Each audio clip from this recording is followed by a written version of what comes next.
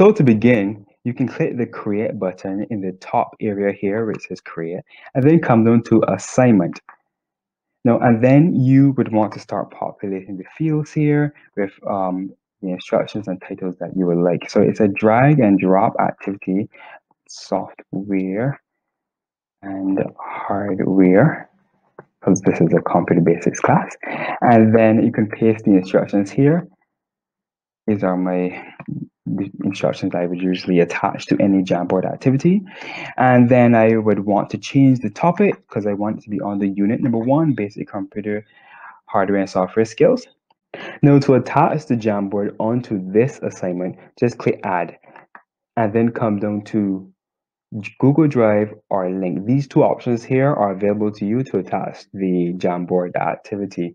Now I'm going to click on link just for this example. I'm going to demonstrate it using the Google Drive after, but I'm going to click on link as I said, and a dialog box would appear with a provision for me to paste the link in this box. Now, where does the link come from, you may ask? It comes from your Google Jamboard file. Now, my file is already open here, so I'm just going to click on the file and then click on the share button in the top right hand area. Now, there are some settings here surrounding how this link can be shared. Just come down to where it says get link. You can choose to copy the link if you're fine with these settings right here, or you can click on change to anyone with the link. That is up to you. What is your objective will determine how you would set these settings. But for me, I'm going to leave it as it is right here and then click done. So I have my link. I'm going back to my class and I'm going to paste it in the space provided and then click add. So my Jamboard is attached, but I'm not finished as yet though. I have to now change how I'm sharing this activity. Now I want the students to edit it, not just view it. So I want to hit the arrow here, which will give me a list to select the options.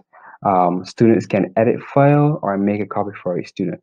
My option here that I would want would be students can edit file, because it is an activity that would require some form of editing.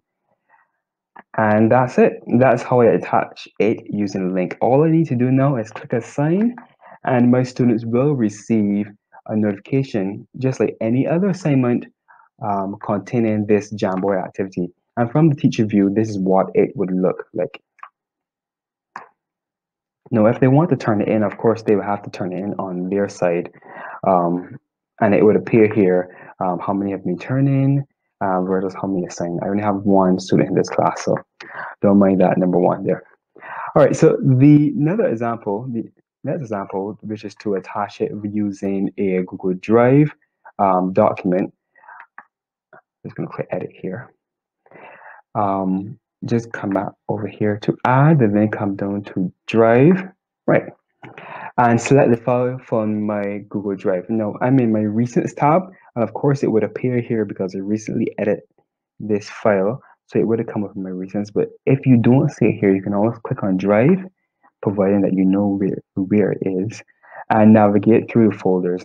Now, I didn't save it in any folder. I just place it right here where I can access it quickly. So I'm going to select it and then click add. So my file have been attached once again, and just like before with the link, I now have to change this setting right here, which is from students can view file to students can edit file, and that's it. I have attached it as a Google Drive, and I'm now going to assign it, and it's a double submission process, a double confirmation process, and that's it.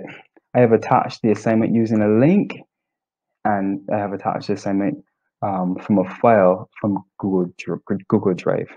So I hope this was helpful.